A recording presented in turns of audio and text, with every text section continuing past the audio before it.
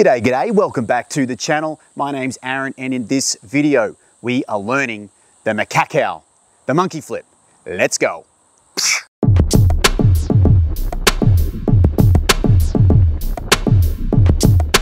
So the Macaco, or the monkey flip, comes from capoeira. It's a round the side flip off one arm. It's a great entrance into soft acrobatics. And today, what we're gonna do is we're gonna start with a little bit of a warm up, and then we're gonna get straight into the progressions.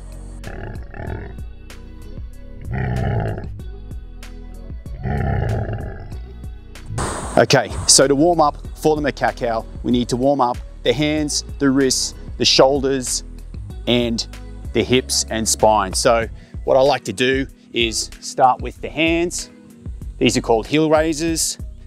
As you can see, I just like to raise up to my first knuckles. Do 10 or 15 of those.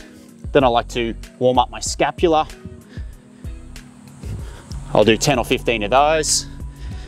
Then what I like to do is stretch out the hips, because when we do the Macaco, we're flipping over. So opening up the hips a bit, just for a couple of minutes, is a good idea.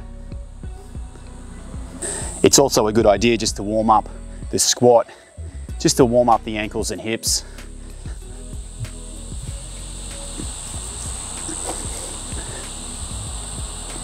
Okay, so the good news about the Macaco is you don't really need any prerequisites. However, a gymnastic bridge would be pretty helpful. I don't really have a good one, so this is my favorite warm up for the shoulders.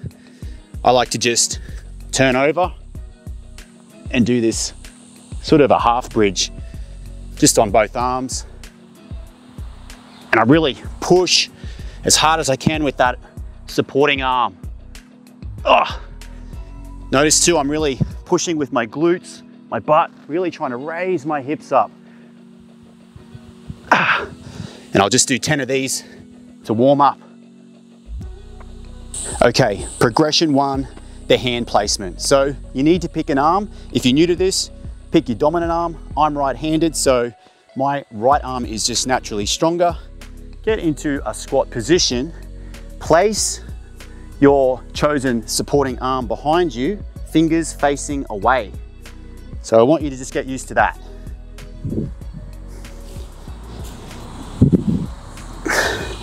If you're using the left hand, it would look like this. Fingers facing away. Okay, so once you're familiar with the hand placement, fingers pointing away from you, what I want you to do is just be a little monkey. Be a little monkey and run around that hand until you're facing the other way. So if you're using your left hand, get your hand in place, fingers pointing away. Now be a little monkey. Hey! That is the position we want. Progression number two, the jump around. So we take step one, fingers facing away, the hand is placed. All I want you to do is just step around the side. Step around the side.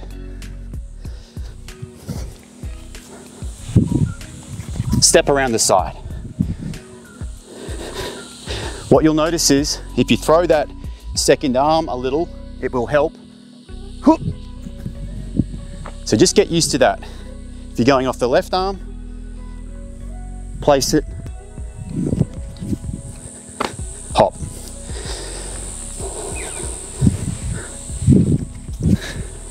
Okay, step three. So once you get used to going around the side, the next thing we want to focus on is extending the hips. All the power comes from the hips and throwing that second arm back. The more vertical you throw that second arm, the more straight you'll go instead of around the side. So just work up to it gradually. So I like to just start by going around the side and slowly get more and more vertical.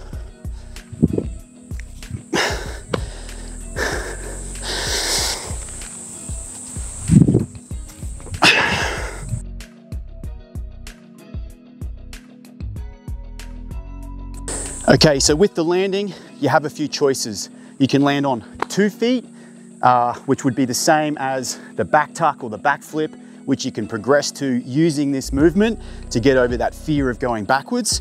Or you can land on 1 foot, which can just add a different look to the movement. So let's have a look at each. 2 feet, 1 foot. Okay, so as you get more comfortable with this, you can extend more and more in that bridge position and really try to get as vertical as you can. Oh, something like that. When you get really good at it, you can end up in handstand, which I'm just still learning how to do.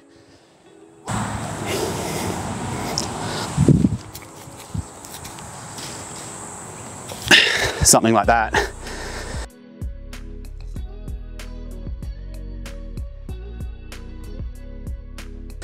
Okay, so if going over backwards is just a bit advanced for you at this stage, what you can do is a modified Macaco with a split leg variation, which I still think looks really cool, and I use it a bit to incorporate into soft acrobatic flows and locomotion. So this is what it looks like.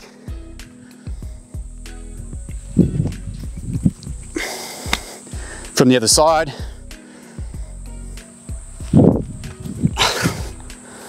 So still looks pretty cool, I think.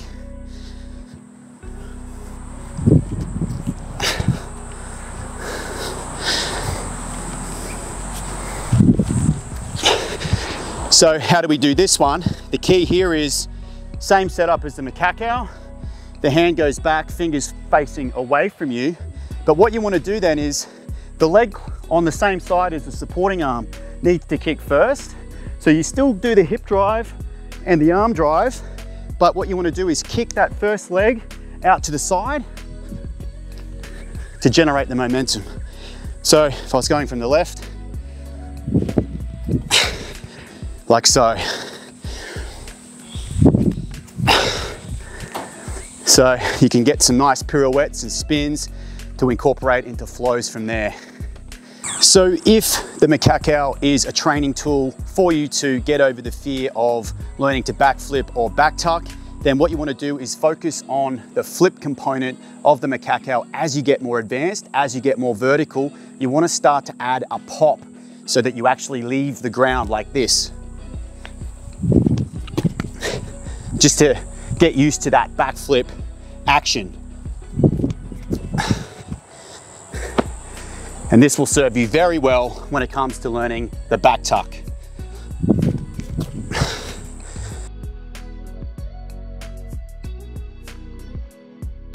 Okay, so if you're interested in turning this into a backflip or a back tuck, eventually what you need to focus on doing is going from open hips to closed hips. So you've got to get that tuck as you flip over.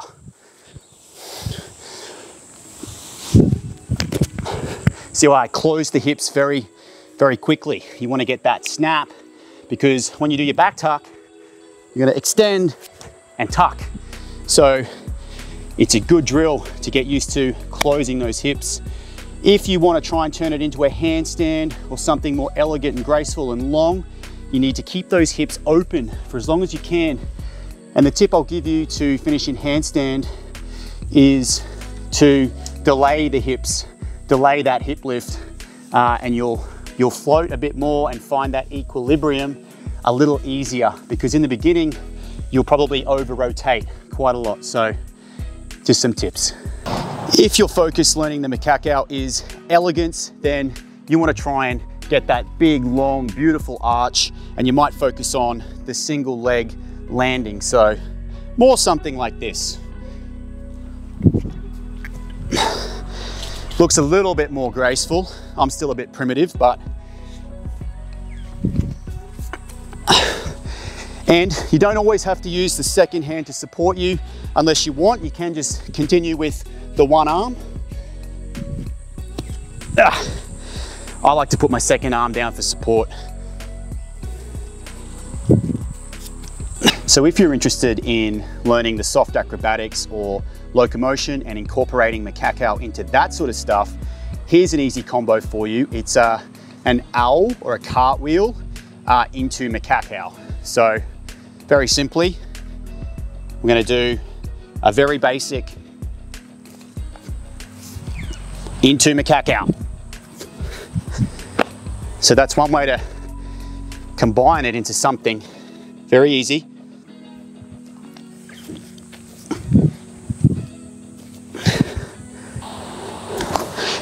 So why learn the monkey flip?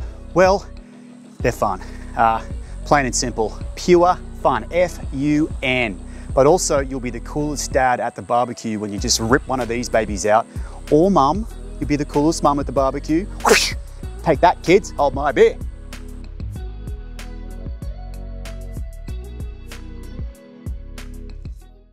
Okay, so that is it for the Macaco. I hope you enjoyed yourself. I certainly did. I'm not the most technically perfect, brilliant acrobat. I only just started this stuff a few years back, but you know what?